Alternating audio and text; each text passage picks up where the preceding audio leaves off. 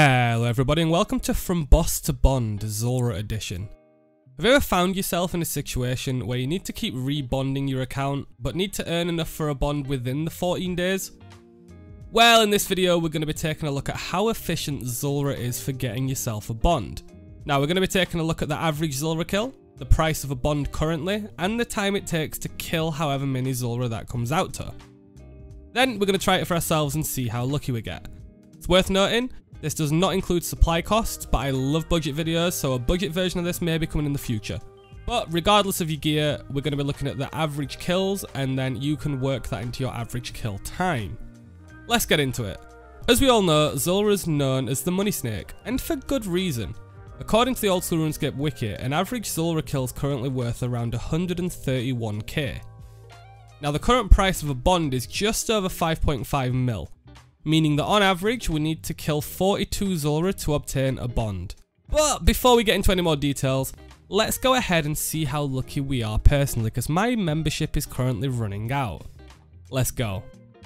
Now it's worth noting I'm just going to be totally chilling. I'm going to be using the buffer with a Serp helm just so it's nice and easy, laid back kills, and we'll see how lucky we get. And there's kill count number 1. As you can see, nice and laid back, not much food used. Not a bad drop either, we've just got 92k, which is really good. The kill took 2 minutes, so if we keep up at that rate, we're on about 28 kills an hour by the looks of it. Kill number 3, 165k, well above average. I wonder if we'll get any better than that in this kill. Number 4, the fastest kill yet, 99 seconds. But also the worst loot. Number 7. Ooh, green text. Shame it's Zulrah scales, but that does put this to our best kill yet at 184k. Let's see if we can spoon a unique. That kill felt fast. Yeah, 95 seconds, not bad. That is our fastest kill so far using just the buffer setup. This is number 10. It should put us to over a mil. There we go.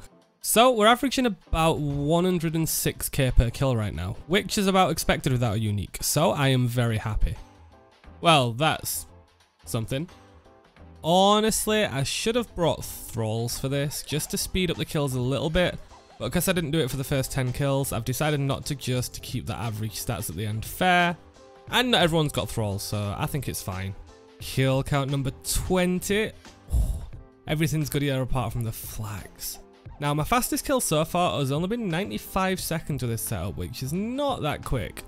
But we are currently on just over 2 mil, so we're averaging about 100k a kill right now. At this rate without a unique, we're probably going to end on about 54 kills. Okay, that's a quick kill. That's our best yet. Actually the first time getting that after the combat achievement release too, not bad. 75 seconds, I'll take it. Number 22 got me an elite clue. Now, because I want this to be just purely drop based, like the wiki doesn't include clue prices in the average, I am going to leave that on the floor and we're just going to carry on as normal. That's a good kill. 186k. And there's our first 200k plus kill. That's insane. And it was pretty fast. Magic Seed 10 battle staffs. And as all things balance out, the kill later we get our worst kill. You logs and Dragonstone bolt tips. Oh god. Just got kill number 30, coming out to 3.3 mil, so we're close. We are closing in. And here's a kill even worse than the other one, 33,700 GP. Fastest kill yet, 73 seconds. But the loot wasn't that great. Kill count number 35. Now I'm actually happy that I've not pulled a unique yet, because with 35 kills in, and we've not like pulled anything huge, which means this is kind of a true test of how many kills for a bond. It's great. Also, that's my fastest kill yet, 65 seconds. Not going to complain at that. Kill number 40 coming in. Junk, but that does put us at 4.25 mil, so we're nearly there. Then we can get into some juicy statistics. No way, we got a jar of swamp in this.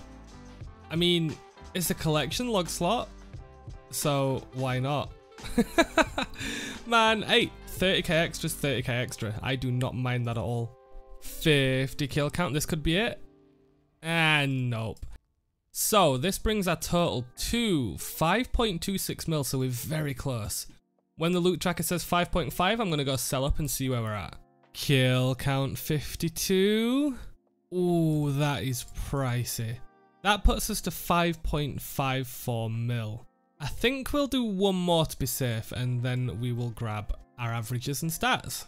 And there we go, the final kill, number 53. Let's get to the GE. And there we go, our final value, 5.6 mil. I'll put our total loot up on the screen now, and let's see if we can get a bond. It says they're trading for 5.5. I guess we'll leave this thing for a minute. And there we go, bond achieved in 53 Zulrah kills. Now let's go through some stats. Now the average kill was just under 121 seconds, so just over 2 minutes. The longest kill took 184 seconds, over 3 minutes. And the shortest kill was just 65 seconds, which is not bad. The average loot per kill was 106,932 GP. The most expensive loot that I got in one drop was 210,677 GP. And the lowest was just over 33,000. If you do this for a bond, assuming a 53 kill per bond ratio, the chance of obtaining the pet is around 1.3%, which is not too shabby. Now let's get into the actual data analysis to see how good Zulrah is for obtaining bonds. Without uniques, our average GP per kill was 106,832 GP. Our total time was 6,404 seconds, meaning that our average kill time was 121 seconds, or basically 2 minutes 1 second. Meaning to earn us one bond, it only took 1 hour 46 minutes of killing Zulrah. Now, as stated earlier, this assumes that you have the supplies to kill Zulrah in your bank and doesn't include the running there and getting there, just the kill time. So make this somewhere around the 2 hour mark, meaning to sustain a bond at Zulrah in my gear, you only have to dedicate 2 hours of the 14 days killing it. And it also has the pet and mutagen chance as well as the expensive uniques, making this a 10 out of 10 method. But, did we get lucky? According to the wiki, the average Zulrah kill is worth 127,990 GP. But this is including uniques. If we use this value, on average it'd take 43 kills, shaving off 10 kills in around 20 minutes. But what if you don't have the gear that I'm using? Well, on my Iron Man with a regular trident and a Corel's crossbow, I was averaging about 3-minute kills. If we use that time in the calculation of my data at 53 kills per bond, that only increases this time to 2 hours 39 minutes, so 3 hours including banking and getting there, which is still absolutely amazing with the 14-day grace period of having a bond. So yes, Zulrah is a really good method of obtaining a bond, even with a budget setup. Assuming you can kill it at least, as compared to a lot of other bosses it is fairly mechanical, so this also assumes that you don't make mistakes and die along the way. I hope you enjoyed this video. As you can see, Zulrah is ace. If you want to see this for any other bosses, even some simple ones like Crazy Archaeologist, Giant Mole, or if you want another big hitter like Vorkath, let me know and I'll make another episode in the From Boss to Bond series. Love you and leave you, and I'll see you next time. Bye!